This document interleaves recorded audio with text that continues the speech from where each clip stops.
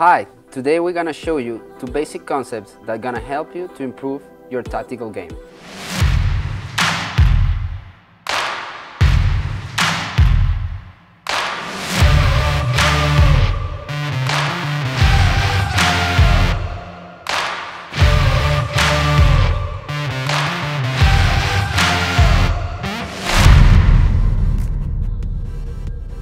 As you can see in the example, the team who serve is the one who starts dominating the point.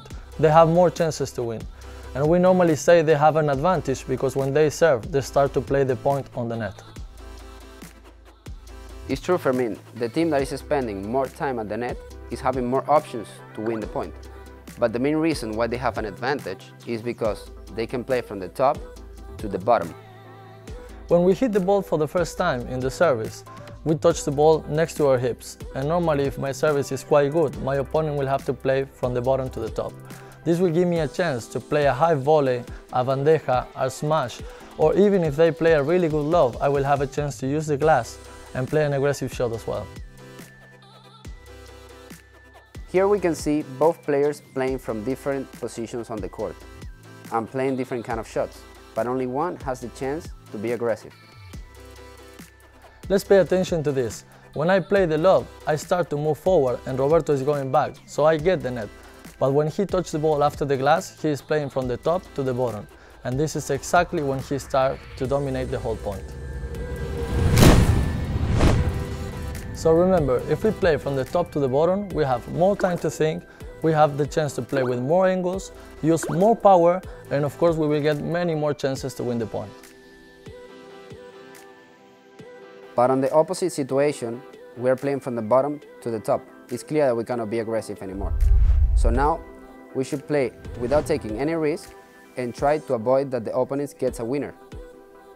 As Roberto said, if we don't play a good shot being on this difficult situation, our opponents will normally win the point, as you can see right now in the video.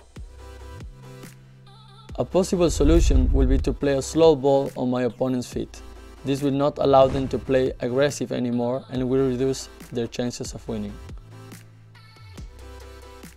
When they move forward really fast after the chiquita, it's difficult to play back on their feet. We don't have too much space and it will be risky to try it.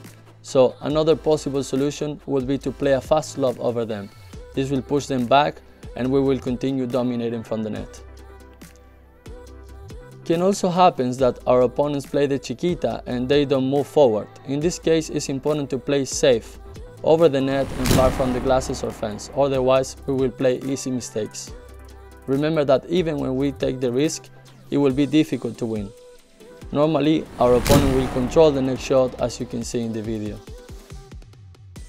So, if they stay in the back, we should try to play an easy shot back on their feet, if it is possible, and we will continue working from the net. It's important to tell you that even when you play from the bottom to the top, there is a minimum chance to get the point. For example, if you play an amazing drop shot and the ball bounces and it goes away through the door, it will be a perfect shot, but it's clearly not the easiest way to win.